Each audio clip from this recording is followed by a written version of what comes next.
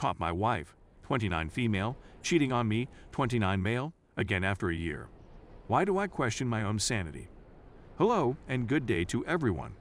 This is my first post on this site, and I simply wanted to share my thoughts, gain some inspiration, and rant, because I don't have another channel available to me right now that allows me to do so. So I sincerely thank everyone who takes the time to read and express their honest opinions from an unbiased perspective. Background: my name is 29 male, my wife's name is 29 female, and we have 2 beautiful children under the age of 4 between us. Keep in mind that my wife is suffering from depression. At one point, I was admitted to the hospital and classified as suicidal. She is taking medication, or should be taking medication, as directed. Story: in December 2020, I realized that my wife had been having an extramarital affair. After a month had passed, in January 2022, my 2-year-old daughter gave me my wife's mobile phone, which had been left out in the living room. I had no idea what had happened until then. Because of an incoming text message, the lights were turned on in the room. When I picked up the phone, the text message, "I love you," was the first thing I noticed. As soon as I recognized the name, my stomach dropped. It was a close friend of hers. The information comes not just from that message, but also from prior conversations. Rage, amazement, disappointment, and doom were all emotions I experienced. What I was experiencing was a nightmare, and I couldn't believe I was in the midst of it. When I saw my wife with her phone in hand, I asked her a question. I'm not sure what this is. So, what precisely is going on in this situation? I'm not exaggerating when I say that the first thing she says to me is, "Why are you even looking at my phone?" As a consequence of this, I felt even more irritated. It was impossible for me to accept what she had said. She didn't show any sorrow until much later in our conversation, which was unusual. But now that I think about it, I'm not so sure. Her apologies was not sincere, as shown by the fact that I had to coerce it out of her mouth. Even yet, it's not the way I would act if I were in her circumstances, and I hope she understands that. In any case, she tells me her side of the story and admits that she had contact with this individual on a number of different occasions. She went on to say that she was really depressed and unhappy at home, and that I was not giving her with what she needed, nor was I genuinely listening to her for a period of time. In general, she claimed to be the victim, blaming me for her actions and claiming that I was to blame. Of course, knowing what I know now, I had no clue how to react, so I just shrugged my shoulders and took the blame. I was quite resentful of myself for her cheating. Disaster and heartache are inadequate words to convey how I felt at the time, nor can they adequately explain how I feel even now, just thinking about it. I would never want this kind of behavior on anybody else.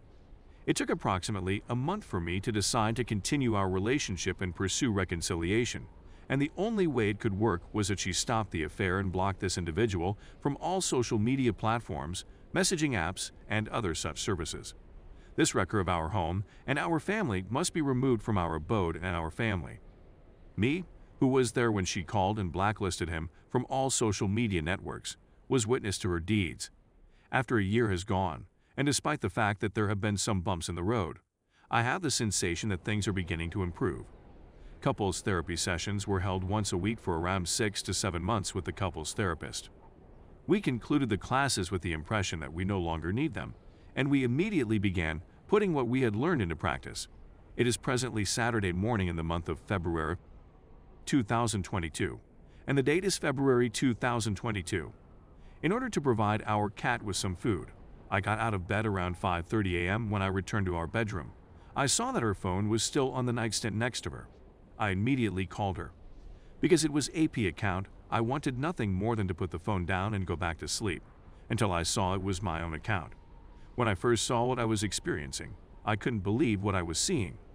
When I first woke up in the morning, I thought this was nothing more than a nightmare come to reality. I didn't read all of the texts, since there were more than enough for me to go through. Suddenly, everything that I had believed had finished a year earlier flashed before my eyes like a burst of lightning. Although I was enraged this time, I managed to keep my cool, unlike the other 2 occasions when my temper flared. After I roused her, I said to her, "What is the name of this individual?" As a result, what really is happening in this circumstance is unclear. She didn't say anything for another 5 to 10 minutes after that, according to my estimation. The room was deafeningly silent. She then goes on to describe it in more detail a second time after that. Not only was she not happy, but she was also depressed, and she couldn't seem to shake the emotions she had for this specific guy. Just to make sure I was still alive, he reached out to me to see if everything was well with my family. As a result of my inability to trust her, she said things I couldn't believe. When I was given a second opportunity, the sliver of faith I had left in her was spat back in my face by the universe. She didn't show any remorse for what she had done immediately away.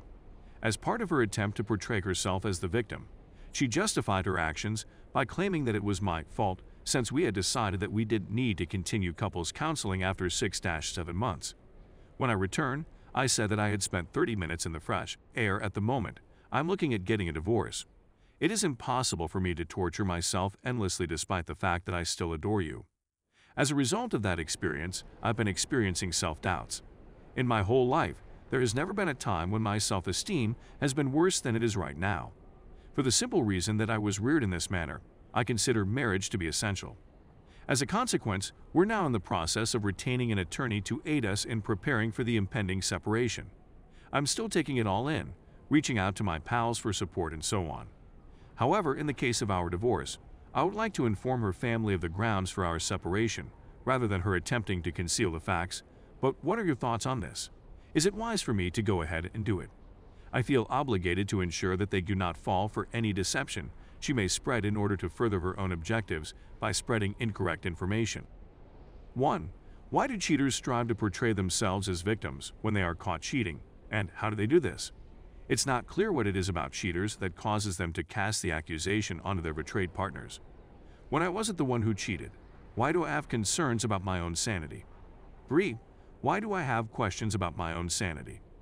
Please accept my heartfelt thanks on behalf of everyone who has taken the time to read and comment on this post.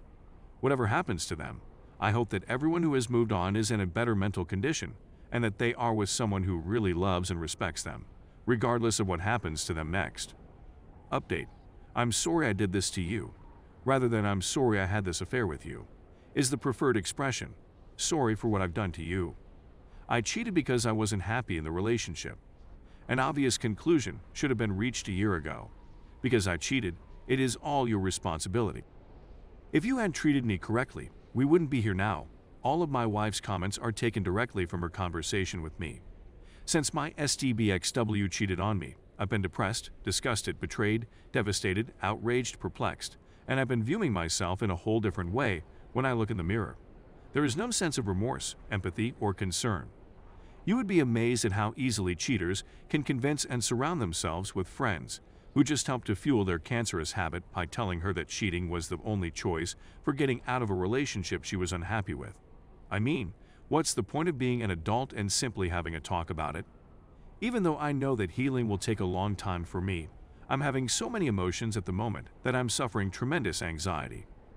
My excitement for the divorce's completion is tempered by the sorrow of seeing the person you thought you knew finally decide to unveil their true colors, blaming you for everything horrible that has occurred in their life, and only their lives, over the course of a few months.